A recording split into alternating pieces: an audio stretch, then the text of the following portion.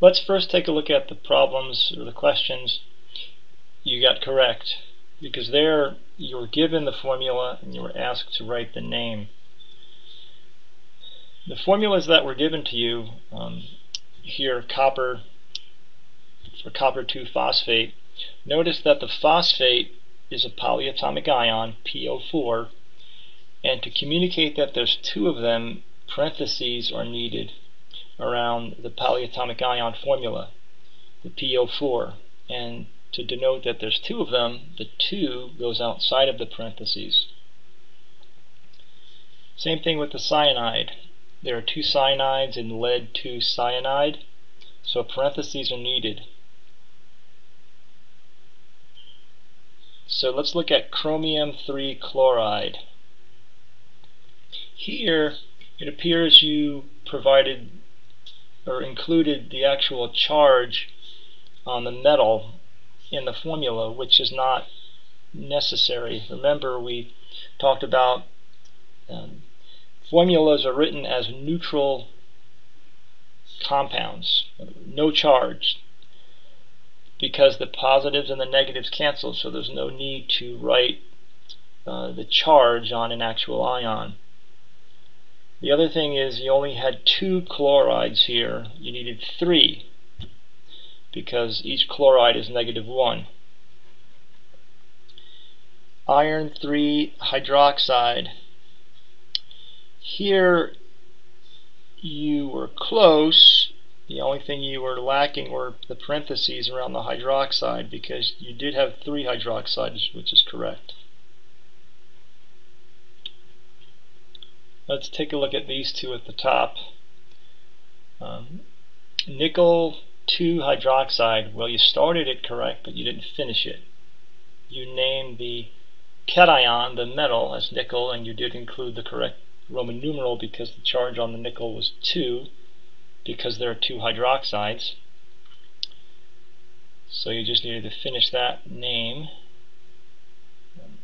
The next one, copper phosphate, was almost correct. You just did not include the Roman numeral to indicate the charge on each of the copper ions. Remember that Roman numeral is required for most metal ions except group 1 and group 2 and the 5 I mentioned in class. Here you needed to include the charge, but the charges on each copper ion, and each copper ion is a +1. Everything else on this particular problem looks good. Here you just didn't finish naming the compound, calcium nitrate. Notice no Roman numeral is needed in the name calcium nitrate because calcium is a group 2 metal and the charge on a calcium ion is always +2. Iron 3 bromide. You did not provide a name, of course, but there's the cation iron, Fe, and following that is Br, which is the anion. Iron is not in group 1 or group 2 and is not one of the 5 metals that I listed, so it requires a Roman numeral depending on what the charge is on the iron. Because each bromide is -1 and there's 3 of them, those total, the 3 bromides total -3, and the 1 iron needs to have a +3 charge. Therefore, iron 3 bromide is correct.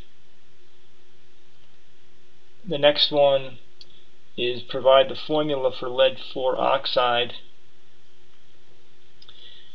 Here it's Pb for lead, O for oxide, but we need 2 oxides because each lead, or the lead, there's only one, the lead ion has a +4 charge. So in order to cancel out the +4 charge, the contribution of the oxides needs to be -4. And the way to get -4 is to have two oxides. So therefore O2, PbO2. The formula for barium nitrite is Ba for barium, and looking up nitrite, because it's a polyatomic ion, is NO2. That is not one of the particular polyatomic ions I asked you to memorize, but it's still fair game because you have the list available, the list of polyatomic ions available in OWL or in your book. But anyway, barium nitrite, BaNO2, and there's parentheses around the nitrite, and there's a 2 subscript because you need two nitrites for each barium, because barium is +2 and each nitrite is -1. Chromium 3 oxide is Cr2O3. You provided CrO3. Remember that the Roman numeral is the charge on the chromium, which is +3. The oxide, or each oxide, is always -2. So in order for those charges to cancel, +3 and -2, one of each of them is not going to be sufficient, because if you only had one chromium and one oxide, the net charge would not be 0, it would be +1. So you need more than one of probably each of them. So you play around with the numbers and you come up with the fact that you need two chromiums, which total +6, and three oxides, which total -6. How do you know how to do that? It's trial and error, and you just need to play around with the numbers in order to find the simplest ratio of ions that will provide a total net 0 charge. Looking at the top of the screen, Cr2O3 is chromium 3 oxide. You were close, you just needed to include the Roman numeral for the charge on each chromium. Again, here's a situation where each oxide is always -2, and you have 3 of them, so that totals -6. So therefore, each chromium must be +3 because there's 2 of them, and those 2 add up to +6.